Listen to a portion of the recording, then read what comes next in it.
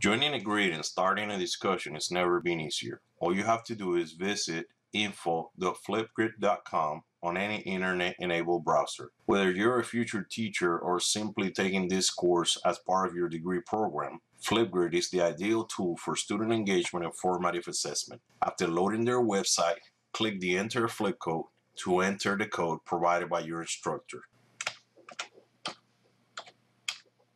Once you have entered the flip code, click the next arrow. Clicking the plus sign will enable your web recording device. Keep in mind that this works the same way on the PC or mobile apps, which are available for Android and iOS. After clicking the plus sign, you will see a live preview of your screen. Basically, you're recording yourself. To record your response, you will click this big red camera icon down here. But as an option, you can also upload pre-recorded video, but it has to be in MPEG-4, MOV, or WebM video format. Another feature that I would like to highlight is the sticky feature, because you can use this as a teleprompter.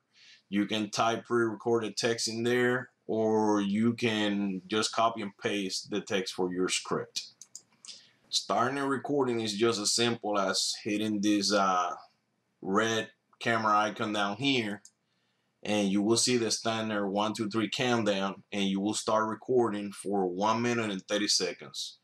Once you're satisfied with your response, you can click the next arrow to go to the next screen where you will be allowed to review your response. But if you don't like what you have already recorded, you can hit the trash icon and you can go back to the beginning and re-record your response again. So that is a pretty nifty feature, because you don't have to worry about it. You can record as many times as you want until you get it right. So that is a pretty nifty feature, because you don't have to worry about it. You can record as many times as you want until you get it right. The next step is for you to take a selfie of yourself. So go ahead and look your best.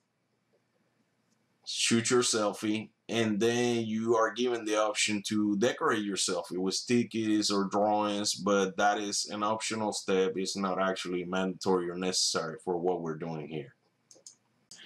The last step is where you will enter your personal information, email, and the title for the topic discussion. You can also include a URL link if required by your instructor.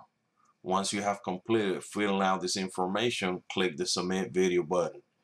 You will then see another window telling you that your video was successfully uploaded to Flipgrid and that it's now visible as a topic.